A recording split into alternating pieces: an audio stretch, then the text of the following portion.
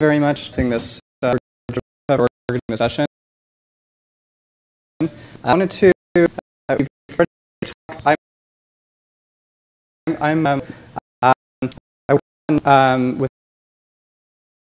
a number of we've talked to at this conference, the Tasmania project we were on, and I'm really going to mention. Going to talk a new we have that there's a genes enrichment analysis, and it decided this is developed by Daniela Room, and the program was the plugin not here, so I want to thank them up front. So to a little bit to some of the ideas in the previous talk, gave it a really great introduction. So the idea is that a lot of problems in biology and large-scale biology generate, or a lot of technologies in large-scale biology generate a lot of results. For instance, somebody does a genetic screen or a microarray analysis and they get 1,000 hits or 1,000 genes, and then they're stuck. How do I interpret this list of 1,000 genes? This is a very common problem. Many people have been on helping interpret gene lists and helping biologists with problems. And it's just only getting worse because there's a lot more technologies that are generating more amounts of data. The idea is that you want to tell the biologist is asking, tell me what's interesting about these genes. And so you might get this gene list from ranking or clustering. You might have a ranked gene list. So you want to know what's interesting. So one way of doing this is trying to find out if this gene is enriched in known information, some known information, information about pathways, molecular complexes, or databases of this information, and you want to know if the gene to information. This is particularly useful for biologists spent their entire undergraduate and pretty much their career. This works in that sort of map is in their head, and so this to their sort of picture cell works in their head. And there's a number of different methods to do this type of thing. It's kind of like the interest function that was mentioned earlier. An enrichment test, the general framework is you have some experimental data. It could be a list of genes or a ranked list of genes. You do the enrichment test. You test if a given gene set representing a pathway is statistically significantly enriched in the gene set. You test that with all gene sets that you have available, and you apply multiple testing correction, and you calculate a p-value and a q-value, and you end up with a table of enriched genes. So in my experimental data, for instance, the cell death is highly enriched, and that might tell you something about the result of your experiment. The gene ontology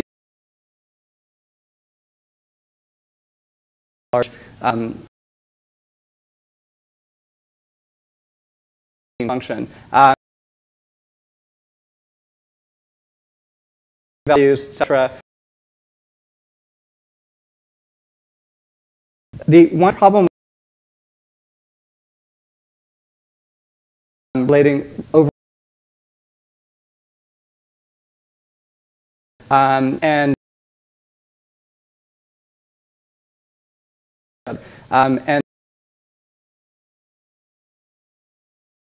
or you have to do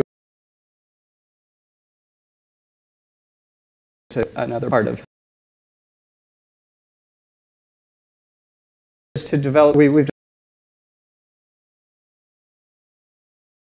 map that developed something. The idea is that you take these the circles represent the size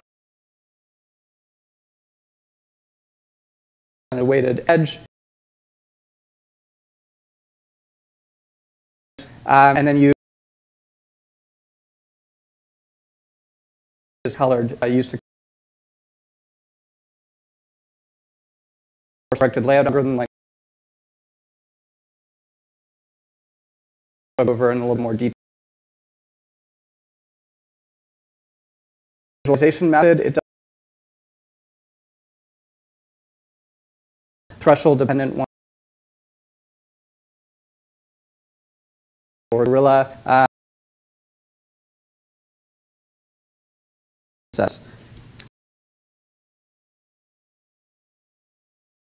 GSEA, which is that enrichment analysis change comparing interest to a results. And in this case, your condition A down. We take the result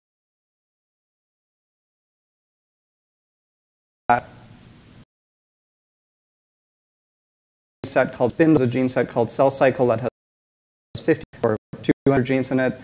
We calculate an enrichment, an overlap between gene sets using an overlap similarity or Jacquard metric, and the width of the edge is that value basically. So I'm just going to go through some different use cases that show how this works with specific biological examples, just to give you an idea. And I'll introduce some new features some additional features that that are part of this system as I go on. So we have this. We found this gene expression experiment that treats. It's basically estrogen treatment of breast cancer cells, and there's 2 time points. Basically, you have cells at 12 hours and 24 hours, and you have treated and untreated cells. And we're using, in this case, the gene ontology as our gene set database. So this is the results of the enrichment map. All of the gene ontology terms of these circles. When we laid it out, we laid out the enrichment map. Typically, we get a lot of clustering, and this is probably mostly term relationships in the gene ontology. A child term, parent will also be highly overlapping with each other. But it's nice to see that you just usually get these really nice clusters. And this gives you a really nice overview of the data set. It's basically saying these processes are going up in estrogen treatment versus, and these processes are down. We've actually manually these circles and these links in just an image anywhere. But if you zoom in, you see actual name of the terms. And usually what we do is look at the names of these terms. All these terms are related to microtubules and cytoskeletons. Okay, this is the microtubule cytoskeleton section. It's mentioned that gene ontology is very, as you know, gene ontology is hierarchical, so you have a lot of relationships between the terms. But this overlap diagram doesn't repeat branches in gene ontology. So this how we would, if you just represented the same, but just in the gene ontology directed acyclic graph and overlay the same. We found different branch ontology, even different sections that are related to each other. So microtubule cytoskeleton component, microtubule cytoskeleton and biological process. This ubiquitin degradation is split into 2 branches, and same with TM. If you just use gene ontology, it doesn't always link related terms together. So this really helps.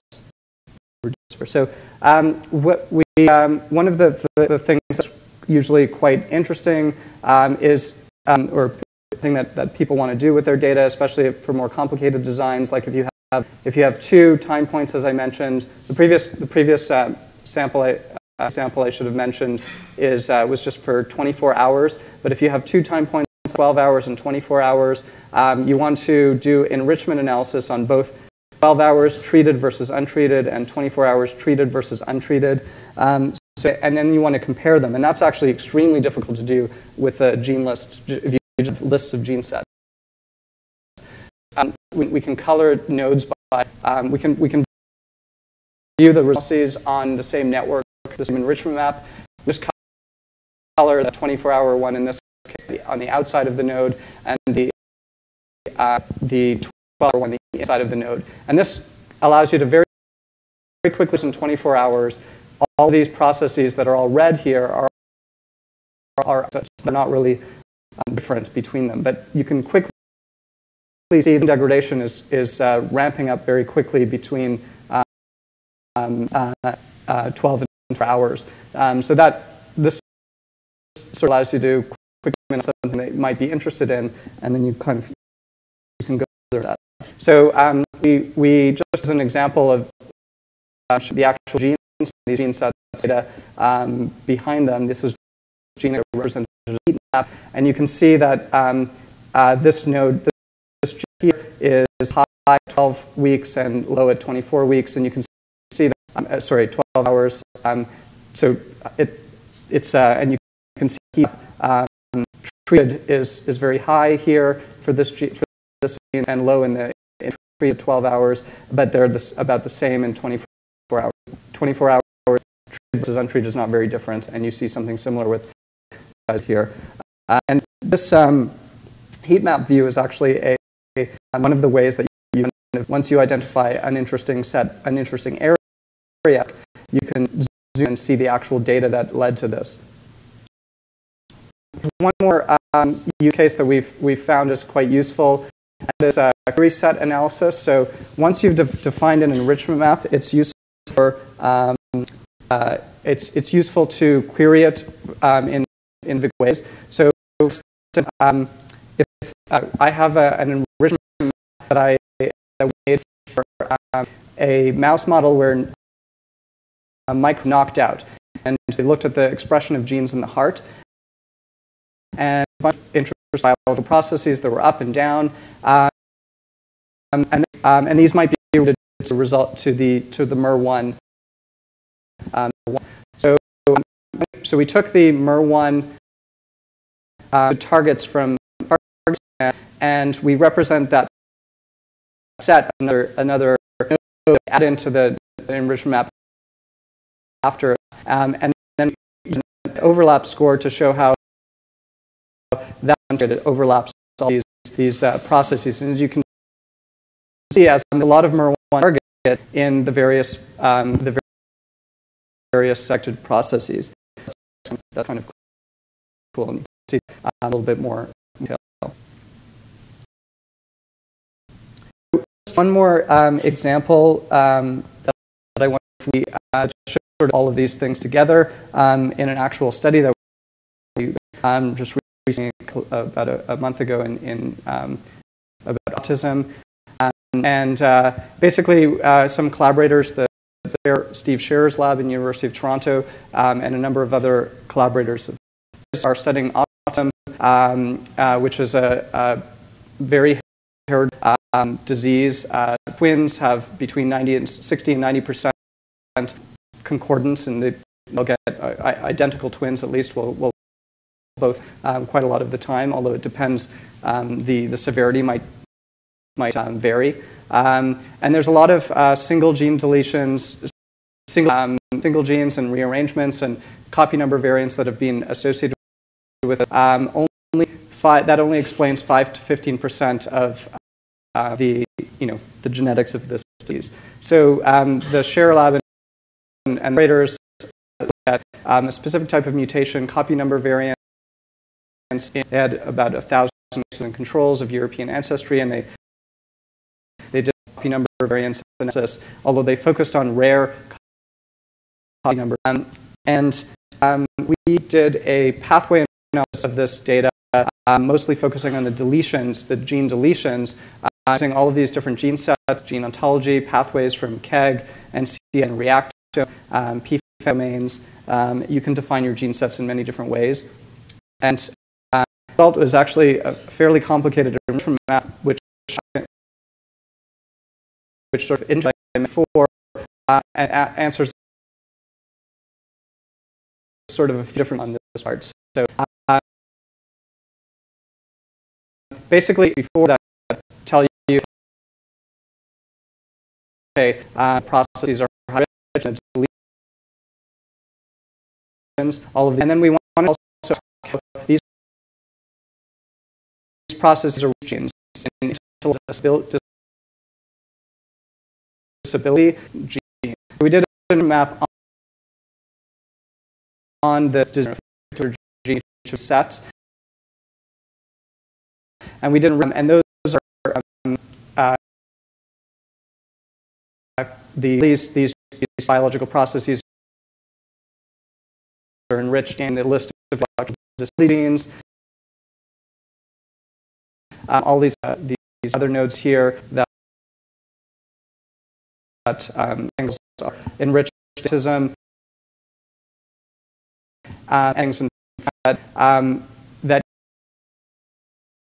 even though genes are enriched in different biological processes,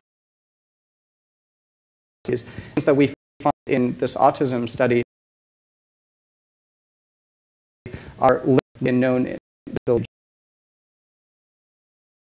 genes or autism of the results. And actually, this was completely new in this study. So that was interesting. If you just did things gene by gene, so the individual genes with autism. So we have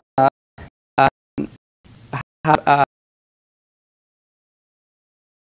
plugin. It convert files from tools, as I showed you, the heat map are integrated. Those are highlighted.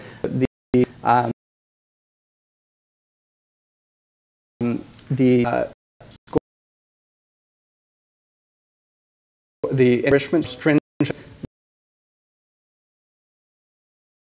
version of the below just they removed from the graph. That's interesting for you. So what we want to do, the heat map is a nice view that if you have gene expression data, I mean, there's things that are not gene expression data kind of list below the heat map. But one thing that would be generally useful for any type of start off with the heat map is a very nice overview, interest in this case, and then go and the data that this the nodes here is called reactome, and that was from reactome in the next talk. And so you can go to reactome, get it downloaded and transform it into Cytoscape, and on an that's quite run, and that might be interesting, an interesting area. Putting into more details and putting in genes that underlie genes. In doing, I told you that the enrichment map and also the labels. We have a Google Summer of Code student Brown who is trying to think of where we call it a semantic summary. It's sort of take all of the text that's associated. We can see these clusters.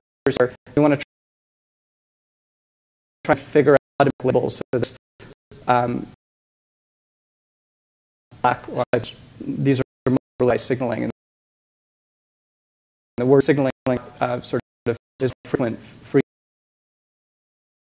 found. So the enrichment map was we had that, and Ruth, when she was programming it, she baked it into a delicious cookie. So a lab meeting, so that was very clear. And I'd like to acknowledge Ruth, who baked the cookie and program the entire Cytoscape plugin.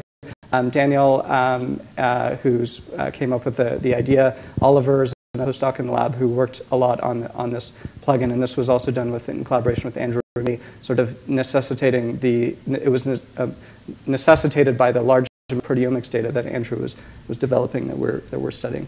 So with that, I'd like to thank you for listening and take questions.